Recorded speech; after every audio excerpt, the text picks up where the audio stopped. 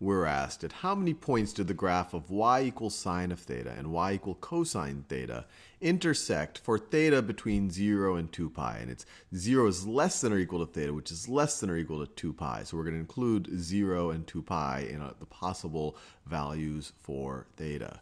So to do this, I've set up a little chart for theta, cosine theta, and sine theta. And we can use this and the unit circle to hopefully quickly graph what the graphs of y equals sine theta and y equals cosine theta are. And then we could think about how many times they intersect and maybe where they actually intersect. So let's get started.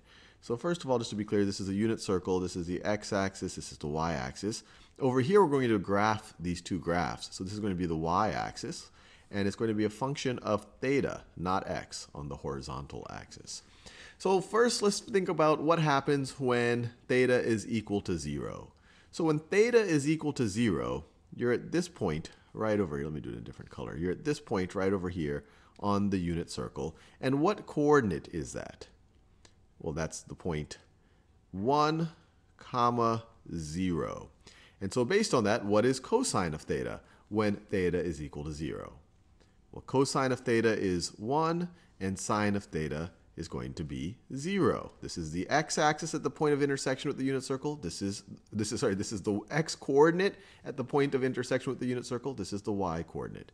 Let's keep going. What about pi over 2? So pi over 2, we are right over here. What is that coordinate? Well, that's now x is 0, y is 1. So based on that, cosine of theta is 0. And what is sine of theta? Well, that's going to be 1. It's the y-coordinate right over here. Now let's go all the way to pi. Now let's go all the way to pi. We're at this point in the unit circle. What is the coordinate?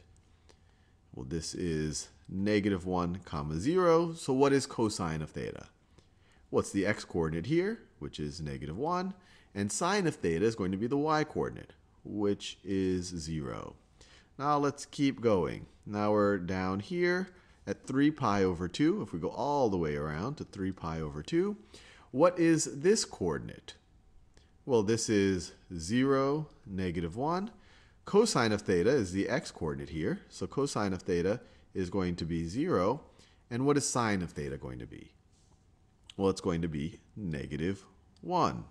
And then finally, we go back to 2 pi, which is making a full revolution around the circle. We went all the way around, and we're back to this point right over here. So the coordinate is the exact same thing as when the angle equals 0 radians.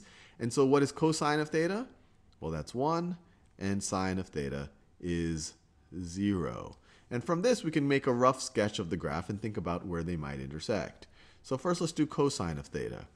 When theta is 0, and let me mark this off. So this is going to be when y is equal to 1, and this is when y is equal to -1. So y equals cosine of theta. I'm going to graph, let's see, theta equals 0, cosine of theta equals 1. So cosine of theta is equal to 1. When theta is equal to pi over 2, cosine of theta is 0. When theta is equal to pi, cosine of theta is -1. When theta is equal to 3 pi over 2, cosine of theta is equal to 0. That's this right over here. And then finally, when theta is 2 pi, cosine of theta is 1 again. And the curve will look something like this. My best attempt to draw it. Make it a nice smooth curve. So it's going to look something like this. The look of these curves should look somewhat familiar at this point. So it should look something like this. So this is the graph of y is equal to cosine of theta. Now let's do the same thing for sine theta. When theta is equal to 0, sine theta is 0. When theta is pi over 2, sine of theta is 1. When theta is equal to pi, sine of theta is 0. When theta is equal to 3 pi over 2, sine of theta is -1. When theta is equal to 2 pi, sine of theta is equal to 0. And so the graph of sine of theta is going to look something like this. My best attempt at drawing it is going to look something like this.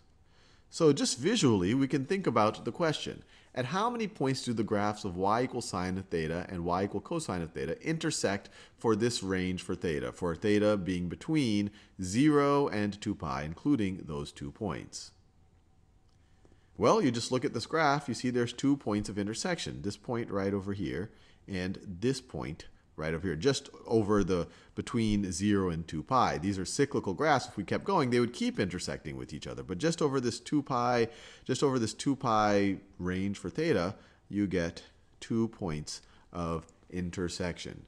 Now let's think about what they are, because they look to be pretty close right between 0 and pi over 2 and right between pi and 3 pi over 2. So let's look at our unit circle if we can figure out what those values are. It looks like this is at pi over 4. So let's verify that. So let's think about what these values are at pi over 4. So pi over 4 is that angle, or that's the terminal side of it. So this is pi over 4. Pi over 4 is the exact same thing as a 45-degree angle. So let's do pi over 4 right over here. So we have to figure out what this point is, what the coordinates are. So let's make this a right triangle. It's a right triangle. And so what do we know about this right triangle? And I'm going to draw it right over here to make it a little clearer. This is a very typical type of right triangle, so it's good to get some familiarity with it. So let me draw my best attempt. All right. So we know it's a right triangle. We know that this is 45 degrees. What is the length of the hypotenuse? Well, this is a unit circle. It has radius 1. So the length of the hypotenuse here is 1. And what do we know about this angle right over here? Well, we know that it too must be 45 degrees, because all of these angles have to add up to 180. And since these two angles are the same, we know that these two sides are going to be the same. And then we could use the Pythagorean theorem to think about the length of those sides. So using the Pythagorean theorem, knowing that these two sides are equal, what do we get for the length of those sides? Well, let's call if this has length a, well then this also has length a, and we can use the Pythagorean theorem, and we could say a squared plus a squared is equal to the hypotenuse squared is equal to 1. Or 2a squared is equal to 1, a squared is equal to 1/2. Take the principal root of both sides. A is equal to the square root of 1/2, which is the square root of 1, which is just 1 over the square root of 2. We can rationalize the denominator here by multiplying by square root of 2 over square root of 2, which gives us a is equal to, in the numerator, square root of 2, and in the denominator, square root of 2 times square root of 2 is 2. So this length is square root of 2, and this length is the same thing.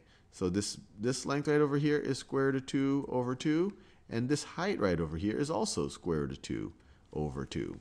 So based on that, what is this coordinate point? Well, it's square root of 2 over 2 to the right in the positive direction, so x is equal to square root of 2 over 2, and y is we're square root of 2 over 2 in the upwards direction, in the vertical direction, the positive vertical direction, so it's also square root of 2 over 2. Cosine of theta is just the x-coordinate, so it's square root of 2 over 2. Sine of theta is just the y-coordinate. So you see immediately that they are indeed equal at that point. So at this point, they are both equal to square root of 2. They're both equal to square root of 2 over 2.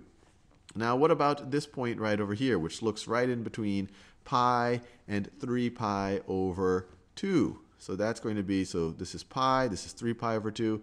It is right over here. So it's another pi over 4 plus pi. So pi plus pi over 4 is the same thing as 4 pi over 4 plus pi over 4. So this is the angle 5 pi over 4. So this is 5 pi over 4. So this is equal to 5 pi over 4. So that's what we're trying to figure out. What are the value of these functions at theta equal 5 pi over 4? Well, there's multiple ways to think about it. You can even use a little bit of geometry to say, well, if this is a 45-degree angle, then this right over here is also a 45-degree angle. You could say that the reference angle in terms of degrees is 45 degrees. And we could do a very similar thing. We can draw a right triangle. We know the hypotenuse is 1. We know that if this is a right angle, this is 45 degrees. If that's 45 degrees, then this is also 45 degrees. And we have a triangle that's very similar. They're actually congruent triangles.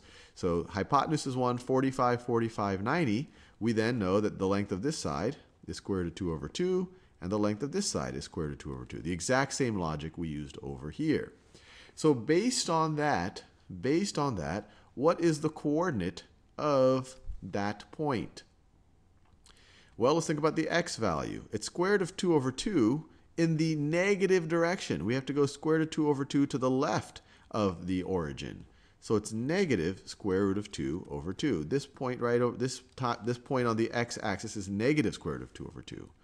What about the y value? Well, we have to go square root of 2 over 2 down in the downward direction from the origin. So it's also negative square root of 2 over 2. So cosine of theta is negative square root of 2 over 2, and sine of theta is also negative square root of 2 over 2. And so we see that we do indeed have the same value for cosine of theta and sine of theta right there. They are both at that point equal to the negative square root of 2 over 2.